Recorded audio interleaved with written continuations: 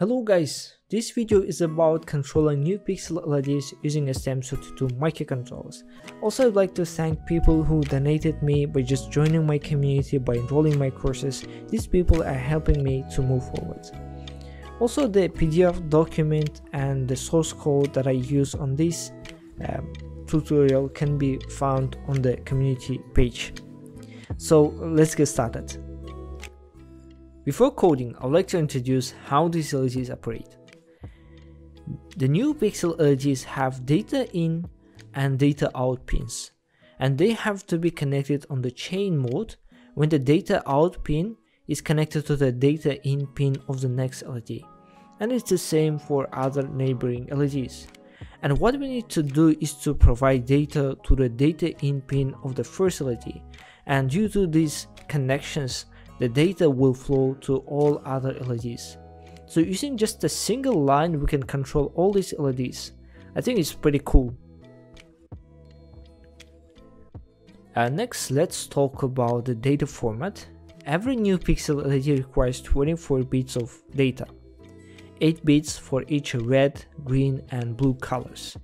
So if we send this sequence of ones and zeros, first 8 bits is to adjust the intensity of the green color, then we have red, and in the end blue, and the LED will emit this color, which is the sum of these three colors.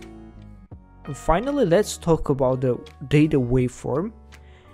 The NeoPixel LEDs require a PWM signal with 1.25 microseconds period.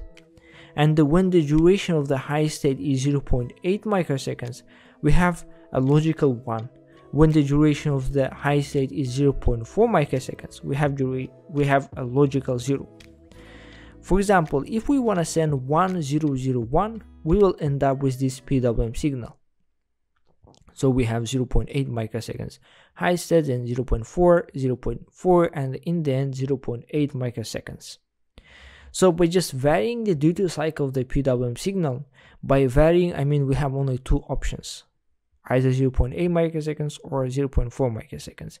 We can send a sequence of ones and zeros to the NeoPixel LEDs.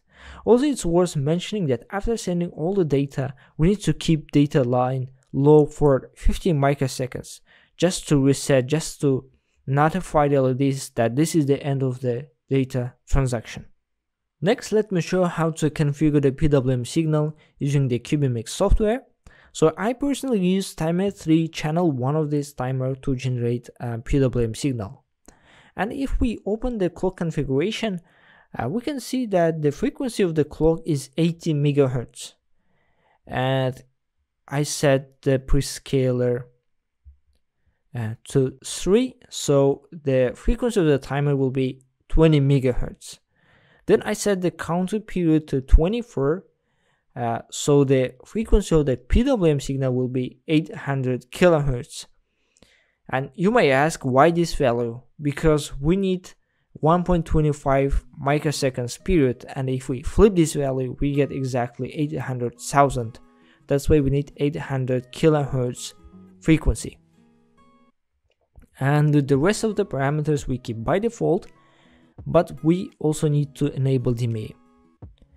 DMA is necessary to update the duty cycle on time without having any delays.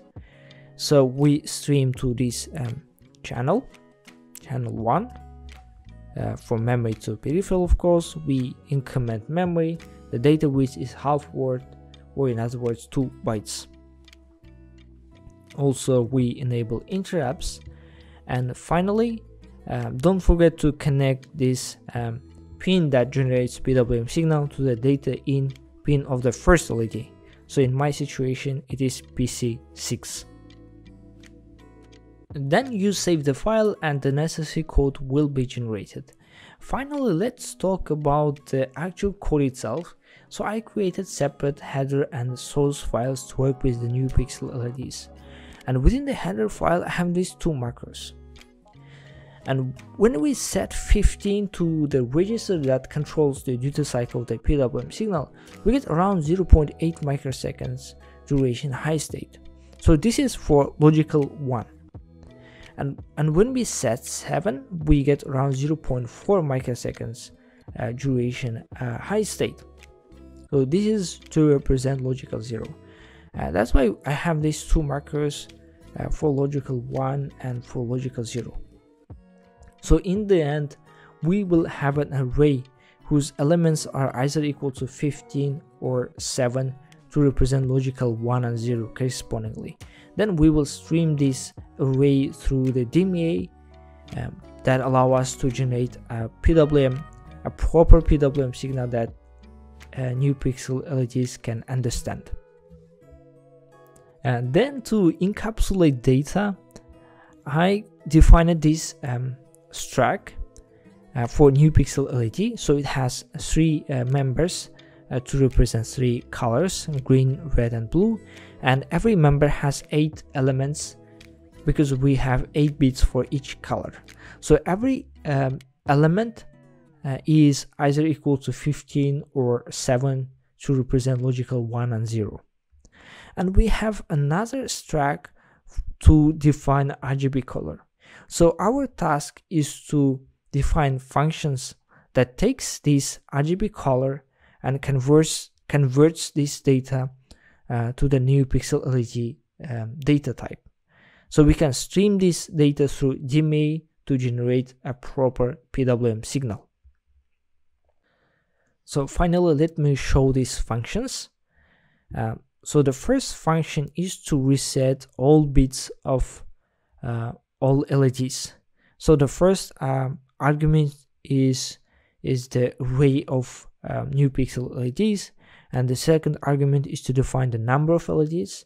And using these 4 nested loops, I just assign logical 0 to all bits of all colors. Then I have another function which is quite similar to this, but instead of assigning logical 0, I assign logical 1. So in the end, we get a white color in all LEDs. And using these two functions, I wrote this piece of code within the while loop. But first, let me show this macro. So I have 12 LEDs on my board. That's why I defined this macro. And we have another variable, which is an array of NeoPixel LEDs, and I have +1 because as I mentioned, after sending data, we just need to keep data line low just to reset, just to define the end of the data transaction. That's why I added +1. So what I do within the while loop, I reset all LEDs. Then using this function, I stream this data through DMA. So it allows us to get a PWM signal with varying duty cycle. And I delay, then I set all LEDs again, then I send the data through DMA again. And finally I have another delay. So using this piece of code, we get LEDs that blink every 300 milliseconds.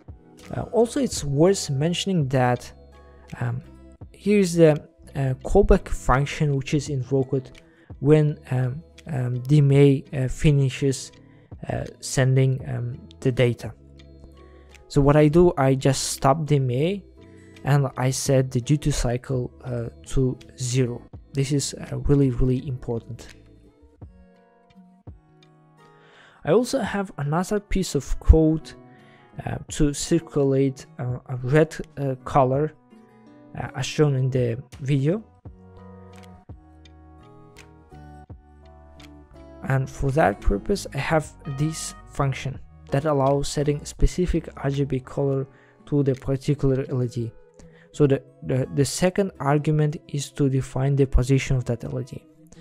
So using these if-else statements, I just check every bit of the RGB color and I assign logical 1 or logical 0 correspondingly.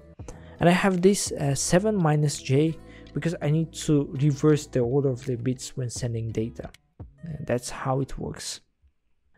So what I do is I have first these two colors, red and black colors. So what I do is I assign black color to the LED on this position, then I increment it, and I assign red color. So then I send data, and then I increment the counter again. So using this algorithm, let's say I just circulate red color. And finally, I have this piece of code to circulate some kind of pattern. So instead of just controlling one LED, we control all LEDs. And for that purpose, I have this function. So using this function that I showed you before, and using the for loop, I assign RGB specific RGB colors to all LEDs.